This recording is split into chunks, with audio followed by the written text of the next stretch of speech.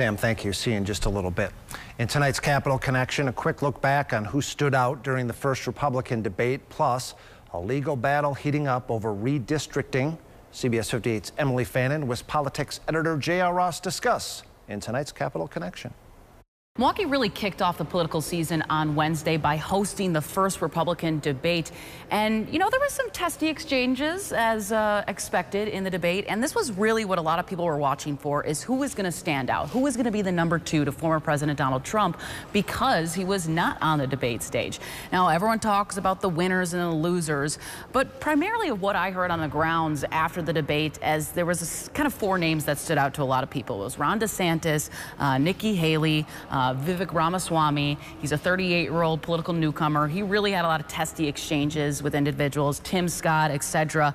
But now it's really, you know, who will make or break, have these make or break moments? Will it last? Will the energy that they give on the debate stage help them in polling? And there's not so much polling yet, as they're going to be circling probably around, but I found one by 538 polling, and basically they asked a pool of people before the debate and after the debate, and who really saw the biggest support grow was Nikki Haley, who had a pretty heated exchange with Ramaswamy over foreign policy and war aid to Ukraine.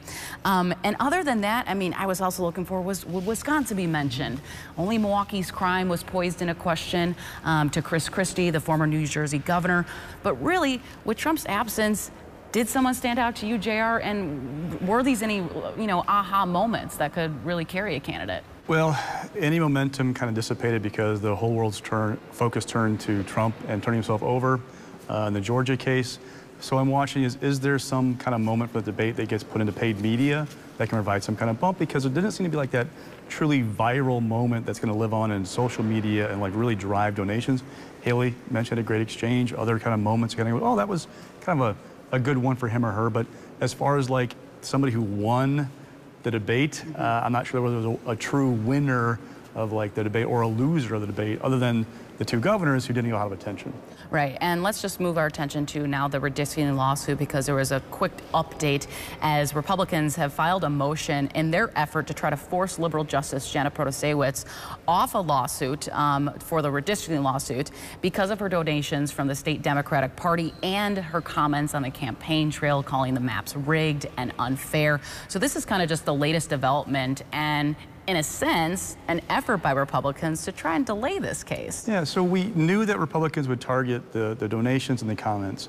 If you read the recusal motion, there's also this kind of argument that she has she's got a personal interest in the stake of these cases because she made a promise to voters in a campaign, in their minds, to overturn the maps. And that if she doesn't vote to overturn the maps, then they're punish her if she seeks re-election in 10 years. Now, one lawyer, a Democrat, told me that they were basically throwing stuff at the wall on the Republican side, and maybe they are.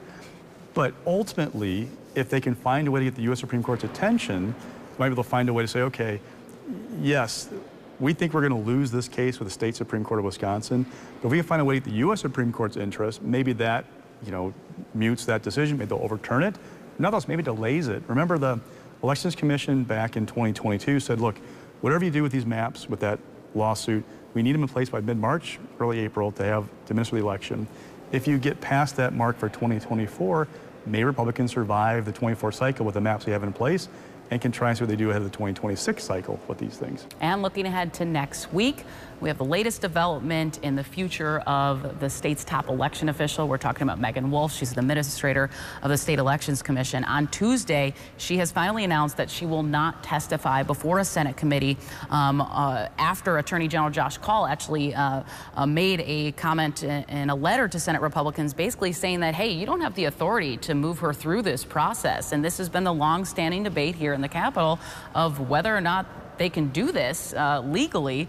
Maybe it will turn into a lawsuit, but the ultimate goal here, Republicans, is those who don't really have faith in Megan as administrator. They want to see her not confirmed and rejected, which would essentially fire her. Yeah, Kaul's argument basically comes down to what's the definition of majority. So the commission voted 3-0 to renominate Wolf in the 4-year term. There are 6 members. The argument is you need 4 majority of the commissioners, not just who's voting, to nominate somebody. Kaul said there's a distinction in state law between that and, oh, by the way, lawmakers laid out a specific process to remove an administrator that requires a majority of those voting. So you made clear here, majority voting, that means 3 would do it there, but here you must have 4. Okay, so now what? So Wolf is not going to show up.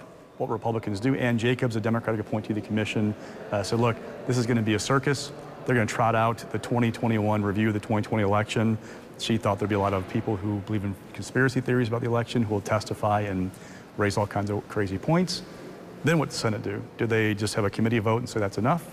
Did they take up her nomination on the full floor and vote it down, or possibly she find enough support to get through? And you end up in court. And you have all this going on, plus a half dozen lawsuits about election administration that creates chaos in Wisconsin ahead of 2024. All right, well, that will do it for this week. Thanks so much for joining.